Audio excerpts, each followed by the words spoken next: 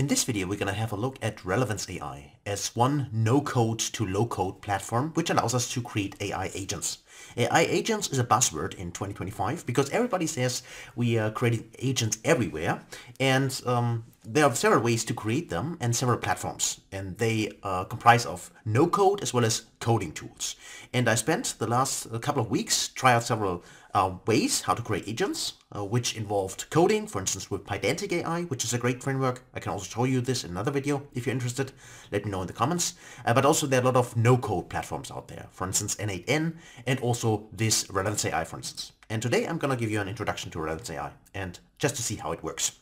Now, in this case, I'm already on the platform, and you can see that I have here a free plan, which is $100, or actually credit points. It's not dollars itself, but this is the daily limit, meaning I can run a few workflows a day for free, and then my token limit, or this limit is, well, exhausted, and then of course I need to wait another day, or of course I could buy the product itself. But for just testing it, I think you can sign up for free, so it doesn't cost any money, and then you create your agents as well as your tools. And so this is what it looks like. You can see I have created several agents, and also you can see a description here.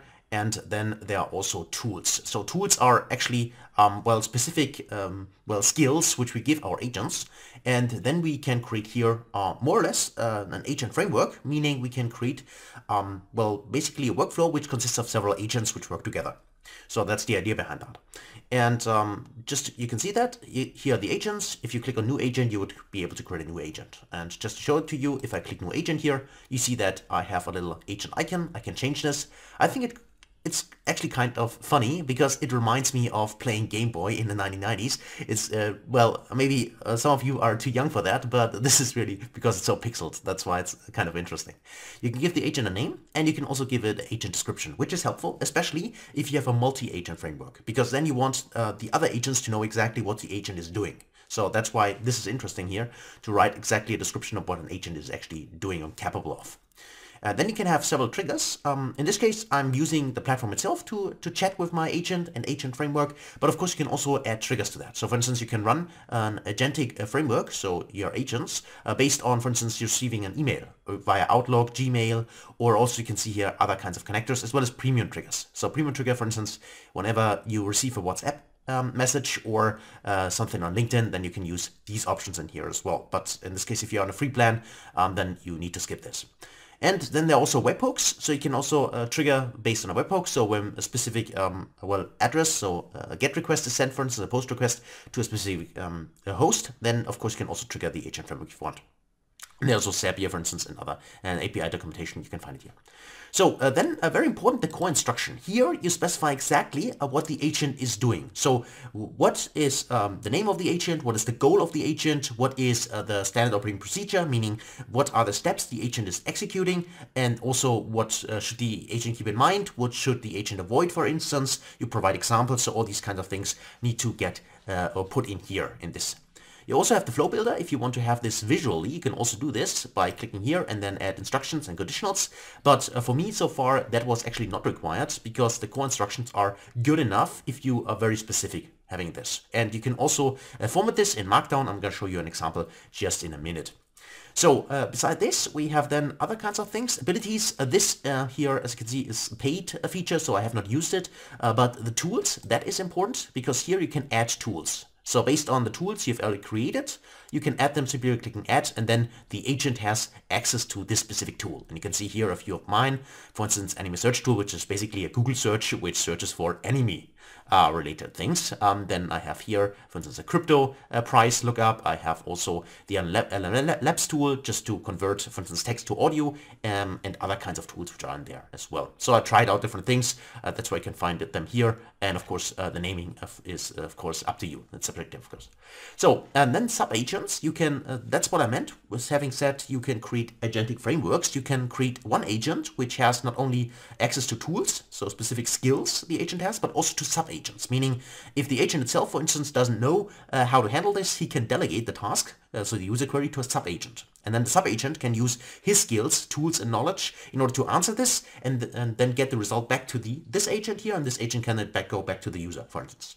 So that would be one option. In my case, I have created a router agent, meaning I have an agent in between. So I have a user who is actually asking prompts, so that's me, or we, us for instance, right?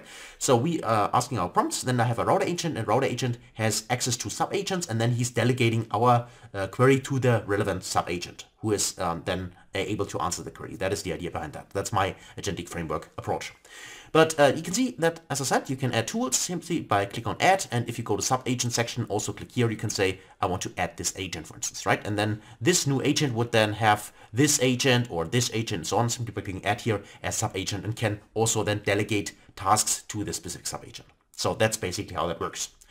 And metadata, that's not that interesting, and advanced settings, you go here, you can also choose, for instance, what kind of model you use. By default, it's GPT-4o Mini, which you can use, as I said, for your 100 daily credits for free. You can also choose other kinds of models if you want to do that, but that's also available. And you can also play around with the model settings, but by default, I have left the default settings here when trying that out. But as I said, if you want to change this, you can go there and changing a few things here. So that's basically the configuration of an agent, and when you're done with that, then your agent would appear here, and then you can use it actually. So then the tools, let's have a look at the tools as well. The tools, as you can see here, these are my tools. This is simply by clicking new tool. If you go there, up there, then you can create a tool, click on create tool, and then you have here various inputs, because it works like this, right? You have an input to a tool, which means, so for instance, the user prompt or user query, right? This is the input, and then this input is then transferred via various steps, which you can see here. You can use, if you go to add step here, there are various steps. For instance, you can run an API request, you can do a Google search, you can send it to an LLM in order to then do anything with the query itself. You can write JavaScript code, that's what I meant. It's actually a no-code platform, but you can write code. Also Python code, by the way, as you can see here, if you want to do that, that's also possible. And then there are also kind of other sections, as you can see here, generation. You can use one of these tools here. For instance, I have tried 11 Labs just to send my text to 11 Labs and then get an audio back. This, for instance, you can also try other kinds of things, right? Translate text and so on, and also refer to knowledge. So if you want to retrieve knowledge, having a vector store, that's also possible in here. There are various options, either inserting data or, of course, getting data specific for a prompt, for instance, right? This is also available in here. And there are other ones here as well. I encourage you to click through it if you want to do that, but there are various options you have. And it's kind of easy because you just choose the tool you want. For instance, if I go to Google here, you see that now I have a Google tool, and all it needs is here a search query. So what is the term you want to search for? And then it generates an output. And then you can add the next step. So there's nothing really to program here. Just click what you need, and then the tool is exactly handling this. So starting with an input, then it does a Google search, and then, for instance, I want the LLM. Here's the next step, and here I just use what the Google search found and use an LLM and, for instance, summarize it or anything like that. So that would be possible simply by that. And then, of course, you want to name your tool up there and also make sure that the tool has a description. And up here, as you can see, this is important because you want to give an exact description of what this tool is capable of. So when the agent then has access to the tool as one of his skills or her skills, then, of course, the agent needs to know, okay, when should I use this tool? What can the tool do for me?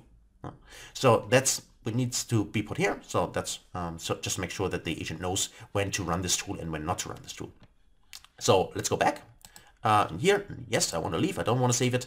And then knowledge, the final thing, here you can upload knowledge up front. So if you want to upload specific kind of documents and want to give the agent access to the document, then you can upload it here. Simply, it's PDF files, anything like that, you can simply upload it. Go to create table and then upload your files in here. It's kind of simple.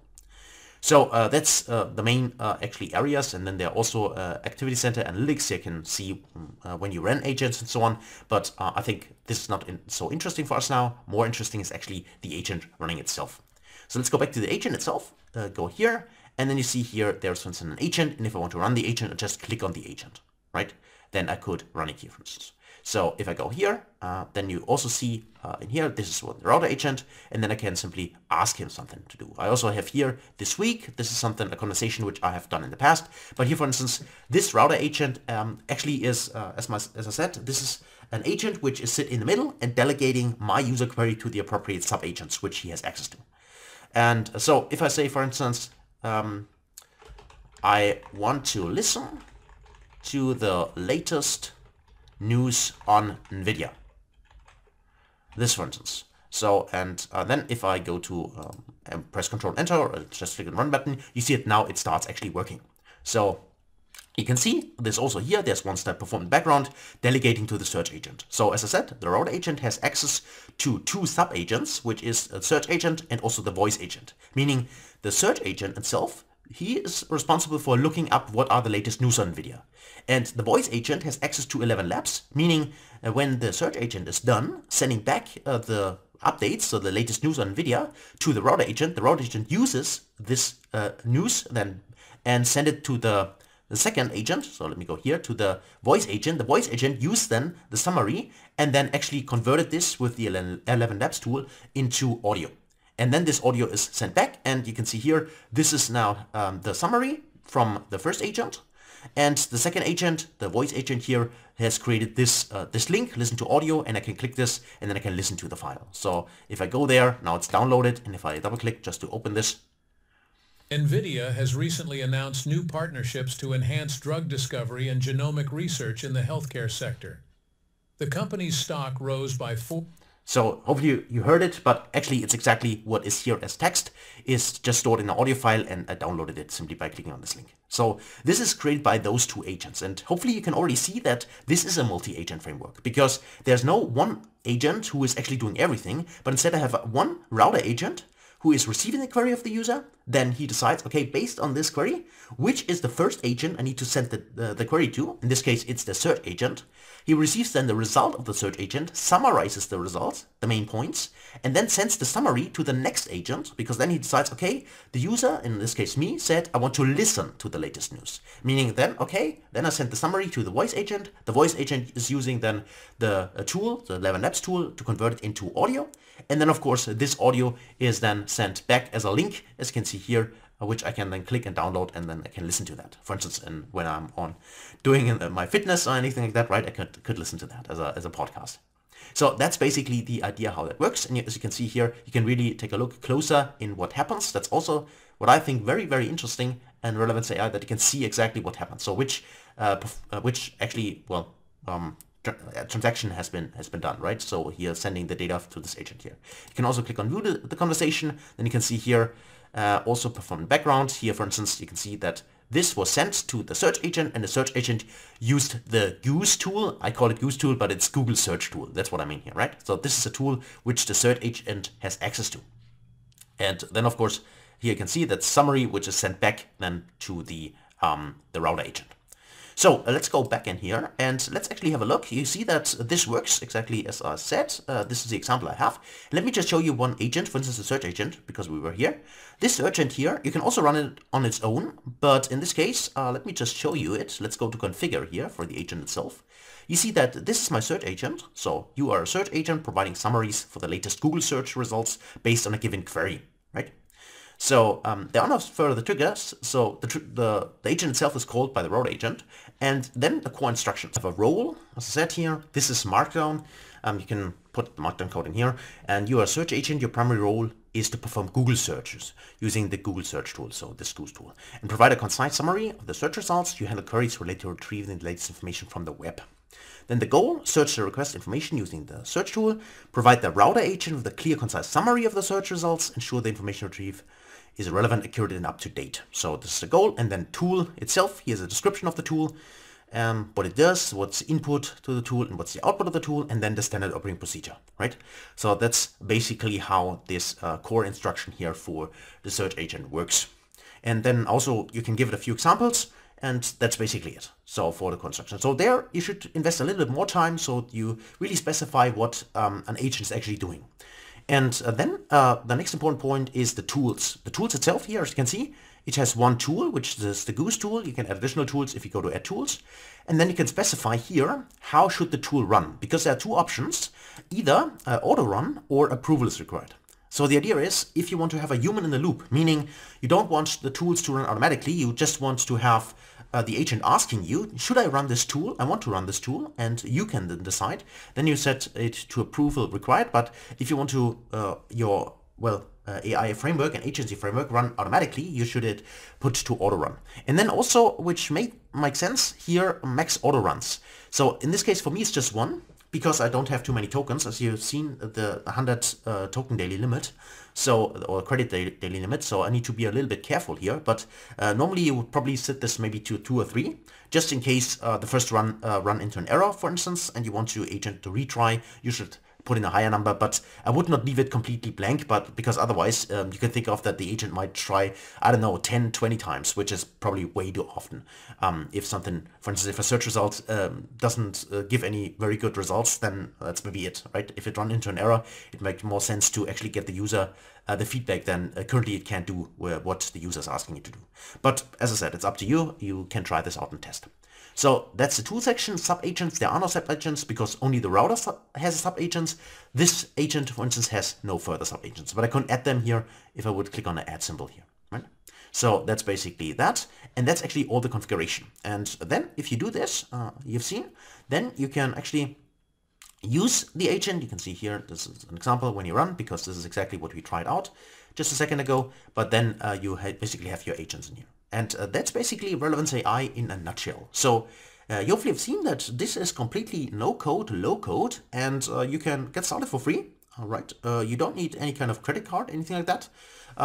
You just can sign up for the free plan. You can see this run, which we have done, has cost me around 28 credits for the day. So, but as I said, you get 100 credits each day, so they are replenished.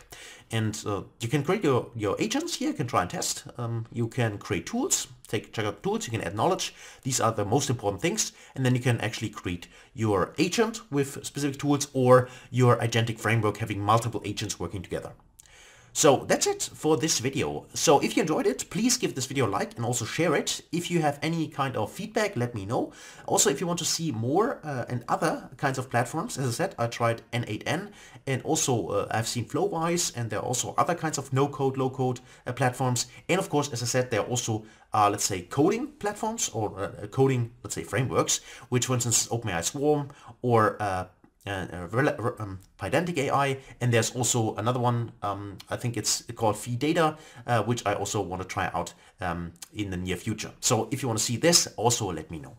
So thanks a lot for watching. Hopefully see you in the next video. Until then, best guys.